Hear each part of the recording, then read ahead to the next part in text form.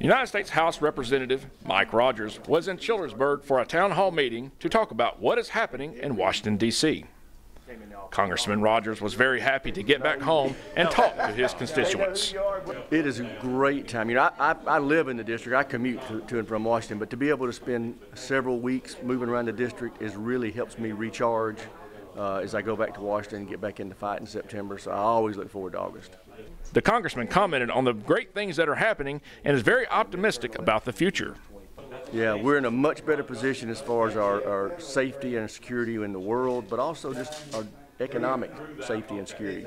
People were really afraid during the recession, the Great Recession, about their economic future and whether or not they'd be able to pay their mortgage and keep their kids in school.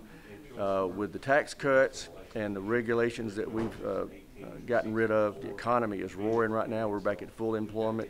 People are making more money, keeping more money in their own in their pocket. So people are feeling better about it. So I'm optimistic about the future. I think you're going to see the economy get a lot better. A native of the Anniston area, Congressman Rogers said he is very blessed. No, I grew up in a mill village.